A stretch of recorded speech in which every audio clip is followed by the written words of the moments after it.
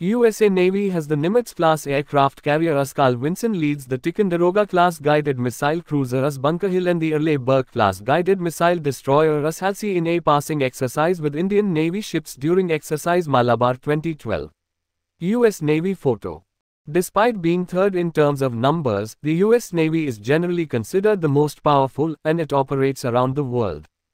Of the 415 naval assets it has 20 aircraft carriers, the most in the world by a wide margin, 10 frigates, 65 destroyers, 66 submarines, 13 patrol craft, and 11 mine warfare vessels.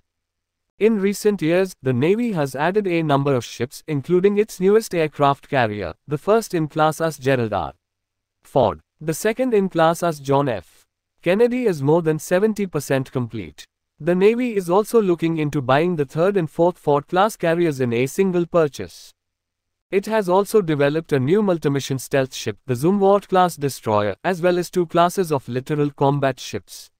The latest Virginia-class attack submarine, the USS Colorado, was commissioned in March, and the Navy is now looking to continue building Virginia-class subs as production of Columbia-class ballistic missile subs gets started in the early 2020. The Navy has not gone without struggles, however.